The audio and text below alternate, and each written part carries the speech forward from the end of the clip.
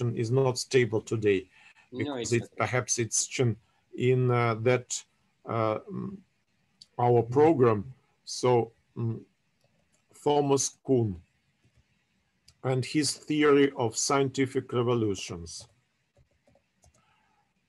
Thomas Kuhn. He's an American historian of science. He was born in Cincinnati, Ohio in 1922.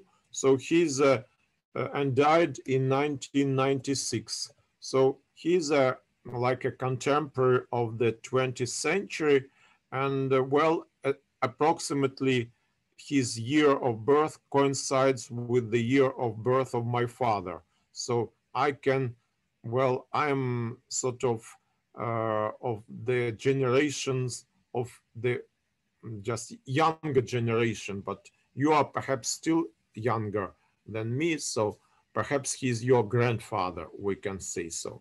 So it's not just a very old man, and I've seen him personally when he arrived to that time Soviet Union. It was when perestroika was on the run during Gorbachev, so we start to be more open. We invited a lot of scientists to the Soviet Union.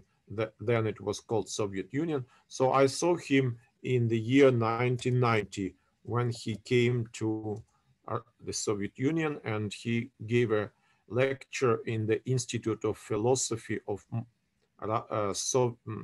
Academy of Sciences of the Soviet Union. Now it's called Russian Academy of Sciences. So what is special about Thomas Kuhn? When he finished school in Ohio, he went to Harvard University, where he studied theoretical physics.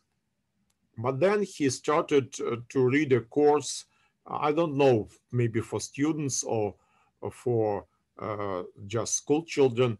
It was this course of history of physics.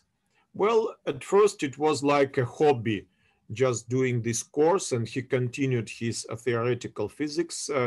But little by little he got involved. He was more and more interested in this history of science. And as he remembers, once he was sort of stricken by a question: what is the difference between Aristotelian concept of motion and Newtonian concept of motion? Was Aristotle so stupid that he couldn't understand how the bodies move? And then he suddenly had like a vision or insight that perhaps this is not about the question of stupidity of Aristotle, but it's the question of incommensurability of these two concepts, of Newtonian or Galilean concept of motion and Aristotelian concept of motion. Well, I can illustrate it by also, and he illustrates it also by a certain, um, uh, well, simile or metaphor. So, according to Aristotle, there are 6 types of motion, and all of them are characterized, and local motion, or what we call motion now, this change of space in time, change of coordinates of an object object with time. This was only one type of motion according to Aristotle. The other types were, for example, growth. If you grow, physically grow, the plant grows, the animal grows, a man grows. This growth is also was regarded as motion. And in general, motion was defined by Aristotle as coming from potency to act. So something which exists only potentially becomes actual. And this is a general definition of motion according to Aristotle. Also, this motion not always takes, well, just not always is continuous or just happening in time. It can be instantaneous, so it can happen in one instant. For example, when one form changes, when one form is changed by another form. Well, according to Aristotle's sort of chemistry, we can say so. He didn't use this word. He called it uh, generation and corruption. So um, one form takes place of another form, and so the previous form sort of disappears, and a new form appears, and the matter remains the same. So matter just changes forms, like, for example, a woman changes her dresses. Okay, so um, well, of course, to undress and then to again put on your say dress, it or say trousers or blouse, it takes time. But in you can imagine that this process will just be instantaneous. So one form, well, like in Feynman diagrams, if you remember, Feynman just depicted these diagrams when, say electron meets positron, and then out of this collision comes two gamma quants. So this like change can be called instantaneous, according to Feynman. We don't know the exact time when it happens and what are the intermediate sort of intermediate stages of this reaction. We know only that electrons and positrons meet and something is issued out of this collision. So say gamma quants or just other particles, we don't know. But we are also now speaking about this momentaneous change of forms. This is Aristotelian. Well, for Newton, nothing of the kind happens. Newton and Galileo concentrated only on physical or local motion, which is a change of, say, coordinates with time. And the all other types of motion, like growth, it was sort of it was already a subject of biology, and mechanics didn't want to study it at all. The change of forms was pronounced alchemical, so it was not, well, or maybe chemical at that time, because mm, well, this change of substances, this what called later was called chemical reactions. This was not connected with motion at all. So Aristotelian motion was somehow divided in different branches of sciences, and mechanics only just was interested in one of the types of motion, not all of them. So the Aristotelian idea of motion was sort of diluted and then somehow lost. Because of course, if we take motion in a most general sense, this is not what Newtonian and Galilean formalism is dealing with. Um, well, of course, we can also say that, or can also apply to local motion the same definition as with Aristotle. We can say that now, uh, say, the train is in Moscow, but in potentiality, it can be in St. Petersburg. Then after 6 hours or after 4 hours, it is actually in St. Petersburg. So what was only in potentiality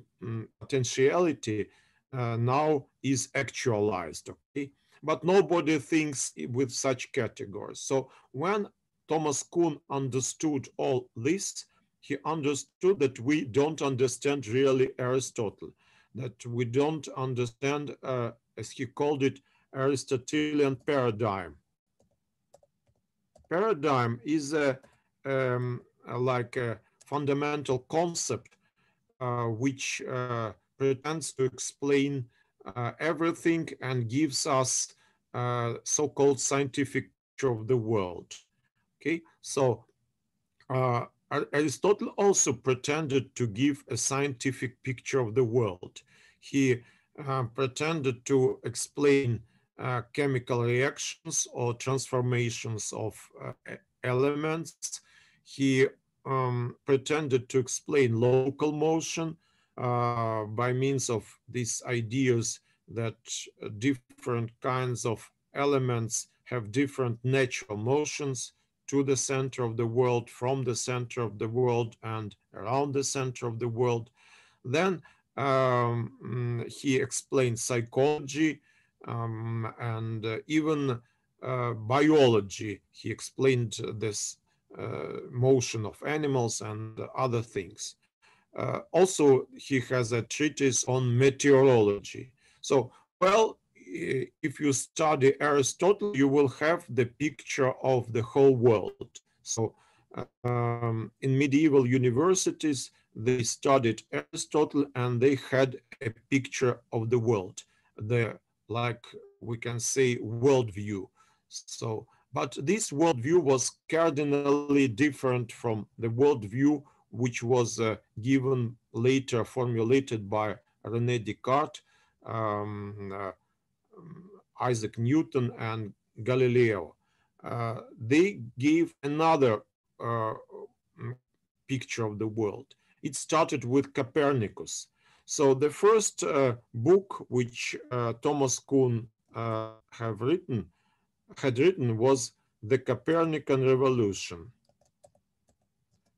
This was published in um, in 1957, and it established his reputation of a able historian of science. The Copernican Revolution. Why did he start with Copernicus? Because Copernican idea was transitory. Um, Copernican heliocentric world system did not change many things. For example, the sphere of fixed stars remained as it were. The world remained finite, and well, Copernicus didn't speak about, say, motion, or he didn't invent calculus, or didn't even had an idea of elliptical orbits of planets. So with him, the orbits were just spheres. So it was imperfect, but still it was the, how to say, the step in the right direction. And from this imperfect model, there followed other more perfect models like Newtonian explanation of elliptical orbits proposed by uh, Johann Kepler, and Galilean ideas of uh, accelerated motions, to which Newton gave a formulation that uh, these accelerated motions are produced by force, which acts on a certain mass. And now we had, after Newton, we had so-called new paradigm. Well, Aristotelian paradigm was an old one. Copernican revolution was imperfect science. What it was an imperfect stage of a new paradigm. Then after this imperfect stage comes a perfect stage. Well, the same happened. You remember we spoke about scientific revolution of the 20th century. The same happened with Niels Bohr. Niels Bohr, when he produced his postulates, Bohr's postulates, you remember Bohr's postulates about the motion of electrons in atom, that Bohr's postulates. So they were like in, it just was a second insight of mm, Thomas Kuhn, that these Bohr's postulates were the same imperfect science as the Copernican system. And generally, they call it planetary model of the atom was also imperfect, because planetary model of the atom couldn't explain the stability of the atom. So Bohr's postulates were an attempt to reach a solution. So why atom is stable? So Bohr postulated that there are so-called stationary orbits. Well, he couldn't explain just exactly why they are stationary and what happens and why electron is not moving in a classical way. So, but it was the step also in the right direction. And then by efforts of Heisenberg, Schrödinger, Dirac, Feynman, and others, there was postulated, there was like prepared uh, like a mature science or mature paradigm, new paradigm. So this paradigm is called quantum electrodynamics, is what we are now learning at schools and in universities. So there, it was codified in textbooks. So, like Newtonian paradigm was codified in textbooks on classical mechanics, so the new paradigm, quantum theory, was also codified in new type of books. So we have in this way two changes of paradigms. So the first change was from Aristotelian paradigm and from medieval university system of learning to the classical paradigm, and the content of what was taught in mechanics in universities of the, say, 18th century and 19th century. Then there was again a paradigm shift, a change of paradigm, and now we are taught quantum electrodynamics, and we have forgotten. Well, of course, we still know that Newtonian mechanics exists, but we understand that for micro world it is outdated. Well, this is what is called paradigm shift or change of paradigms. This is the first important concept of Thomas Kuhn.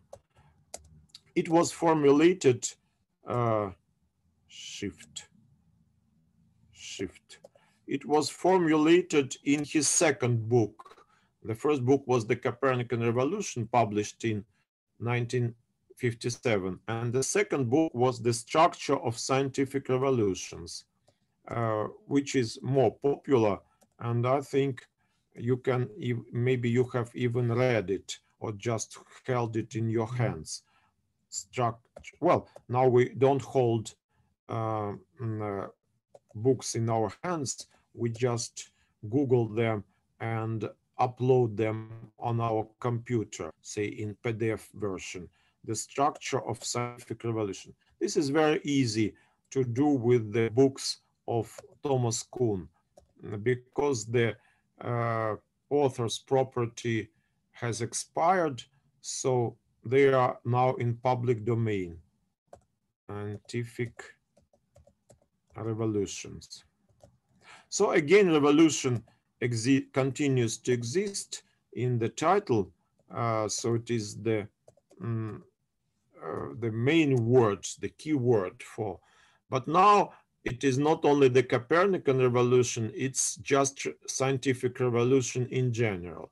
Well, Thomas Kuhn also gives example from chemistry, how the phlogiston theory was abandoned, how Mendeleev formulated his periodical law, and so on. But here also we see that, say, Mendeleev table was also imperfect science, because Mendeleev did not explain why this periodicity takes place.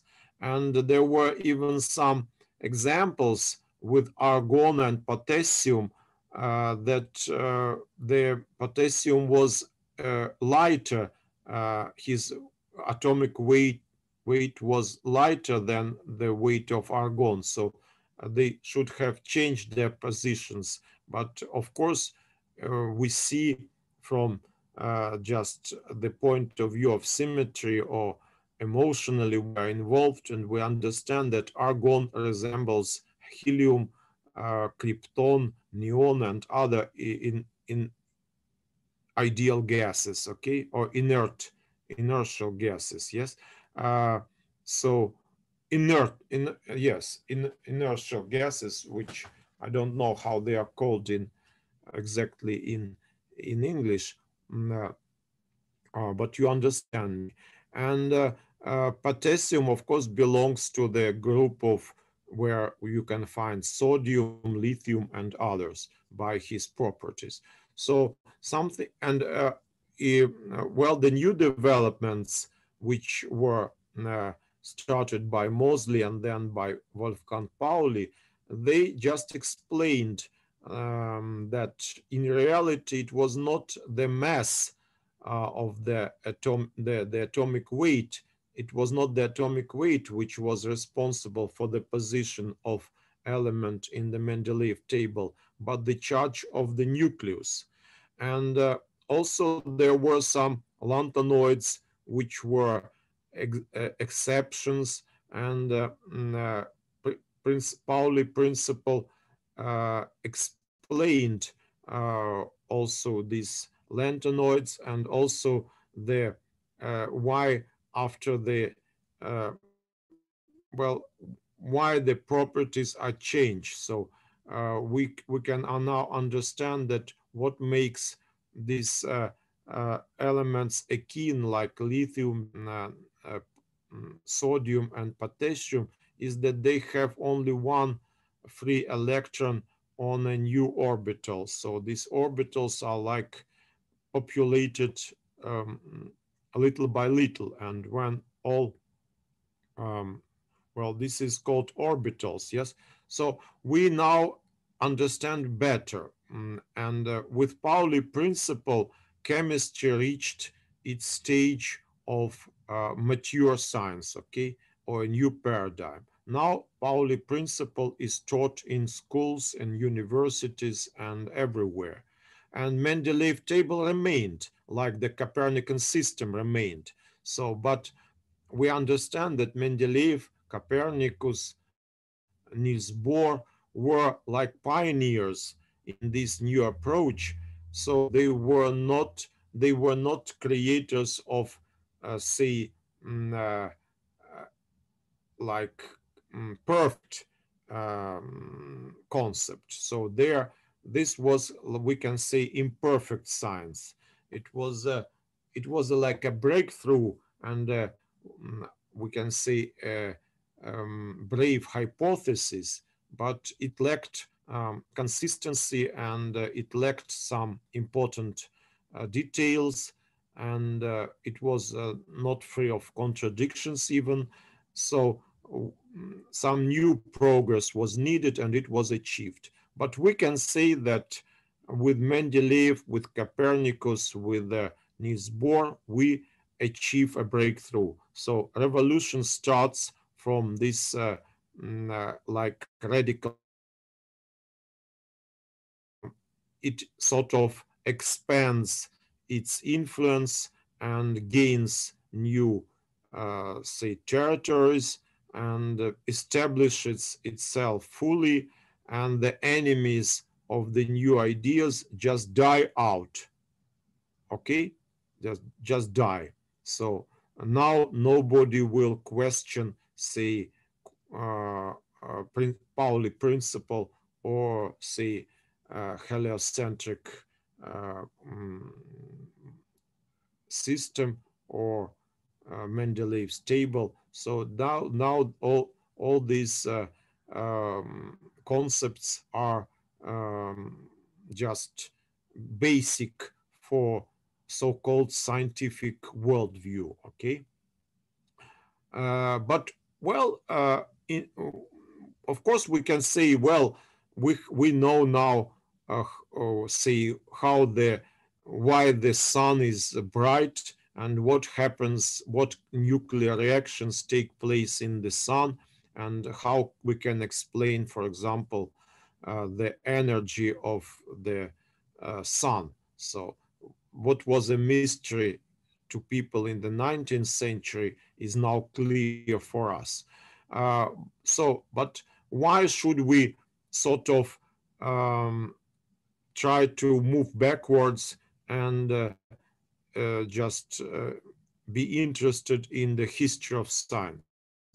And we can also ask why Thomas Kuhn didn't continue his study of theoretical physics and decided to return to former epochs and try to find some like um, laws, we can say the laws of scientific revolutions, or the laws according to which knowledge expands, sort of. Why was it so important?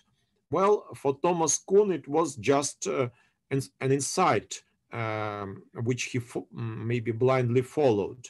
But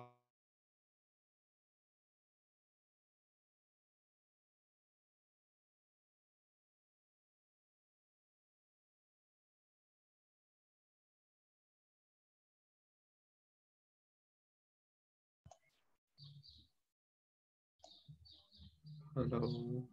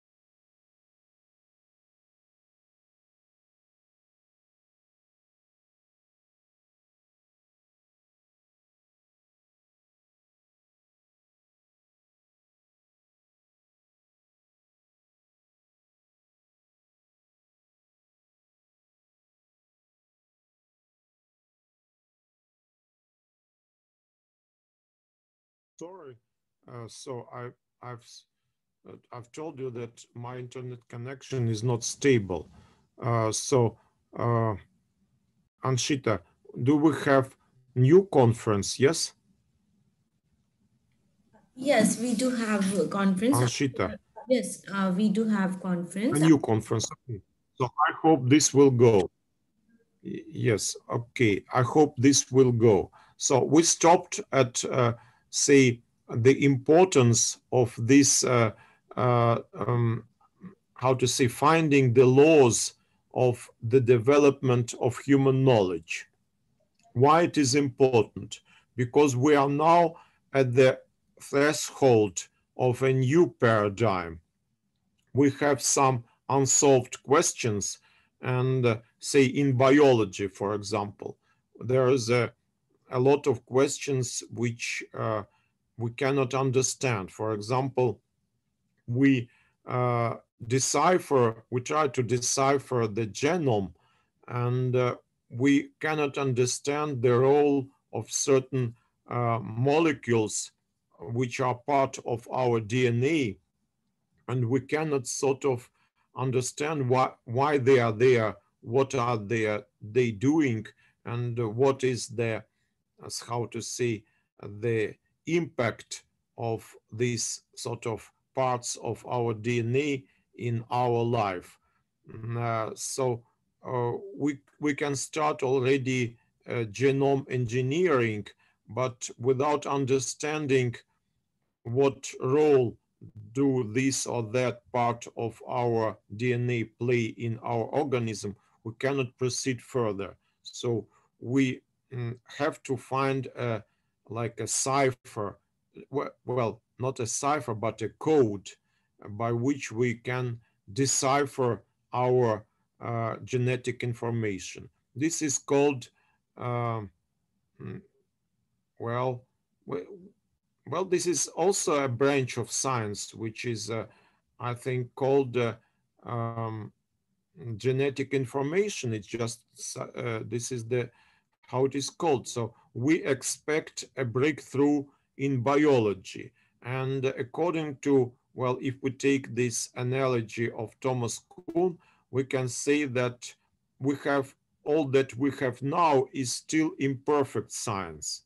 And of course, this invention of Mendel discovery of genes, of heredity, his very much known experiments on peas are like can be compared with Copernican breakthrough.